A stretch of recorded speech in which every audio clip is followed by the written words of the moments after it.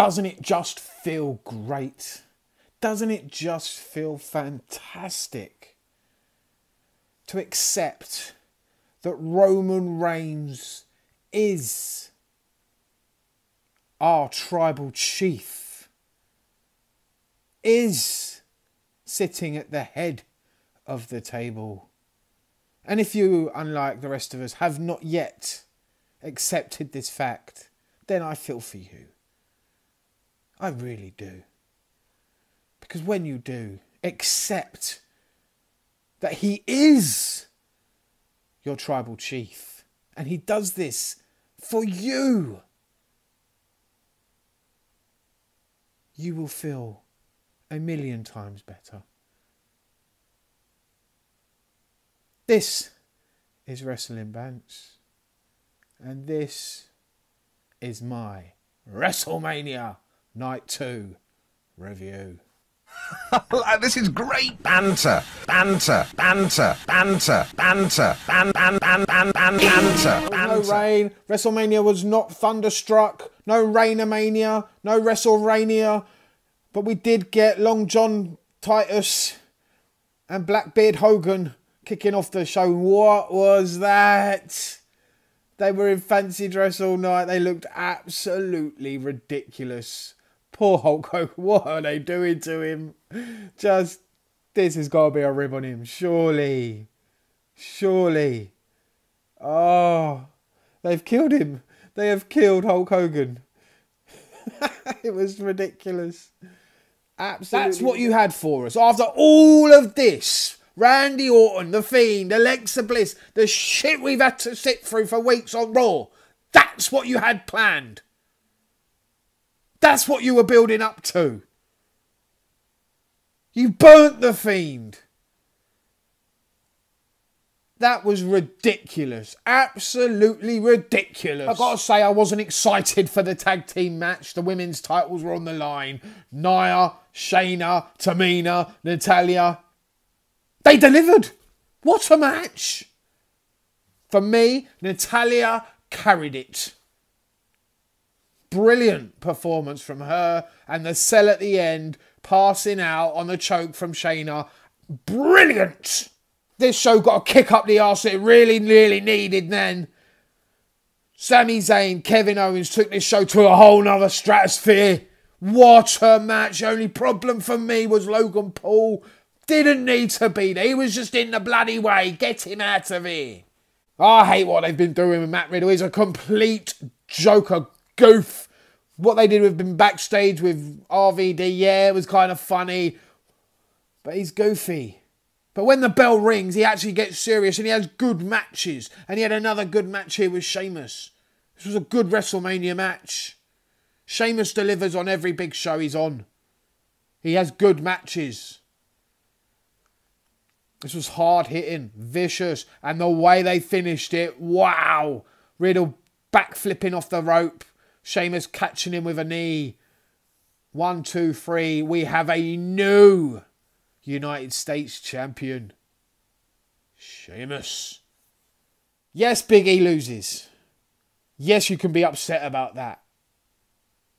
But he didn't lose clean. Some big fucker, don't know who he is, gets in the ring, helps Apollo win. So for me, that tells a good story. We can carry on with this. Big E can chase that title, get through that big ass fucker, then chase Apollo for the title again. Get his title back. And what a story that will be. Instead of beats Apollo, then who's next, beats the next guy, who's next, beats the next guy. There's actually a story to get invested in now. We've got something. The women over WrestleMania were going for it, weren't they? They wanted to have the match of the show. They wanted to steal the show. They did it on night 1 easily. Bianca and Sasha. Night 2, the tag team match was really, really good, like I said. And then, Asuka, Rhea Ripley. What a match. Blew everything away that came before it, completely. I was blown away by that match. Rhea Ripley is Raw. She's the Raw Women's Champion now. Build Raw around Rhea. Ripley is Raw. You know it makes sense. Roman Reigns is your tribal chief. He does it for everyone. He said that he would win. He said that Edge and Daniel Bryan were just dreamers. And he proved that on this night. Just accept the fact that he is your tribal chief.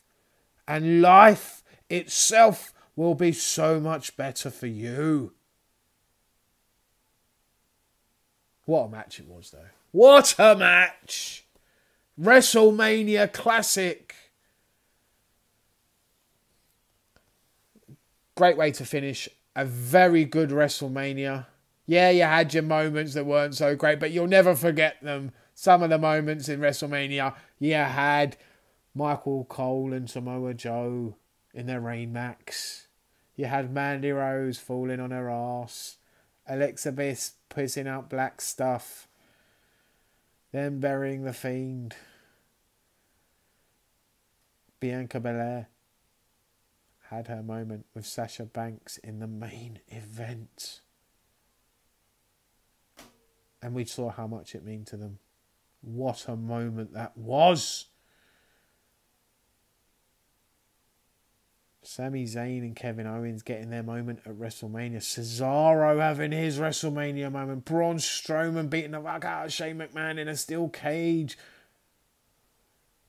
Rhea Ripley winning the title. Bobby Lashley retaining his. And Roman Reigns remains at the head of the table once all has been said and done. What a WrestleMania it was. Exceeded my expectations heading into it. After TakeOver, I was like, no, there is no way WrestleMania can even compare to that. But they delivered. And yes, the best return in WrestleMania history had a part to play. The greatest return ever in WrestleMania history. The fans. They made that difference for me. Watching it, it's just a completely different thing. Completely different. So happy they were back for that show. I know they're going to be going away again now. We're back to the Thunderdome. But for that one night, it was just so special. And you saw how much it meant to the wrestlers. Just to have someone to perform in front of. They are performers, as they are entertainers. They want to entertain us. They want to see us being entertained. They want to see the enjoyment, hear the enjoyment from those people they are entertaining. And not getting that must have been really hard for them. They got their moments. They all deserved it. And they all put on a fantastic WrestleMania. One of the best WrestleManias I've seen in a long time, in my opinion. You'd have to go back well over 10 years for a better WrestleMania than that, in my opinion. Very, very good. Let me know what you thought of WrestleMania down below. What were some of your favourite moments? I really want to know. Thank you very much for watching. This has been Wrestling Bants. Please hit the subscribe button. Hit that like button. You know it makes sense. Roman Reigns is your tribal chief.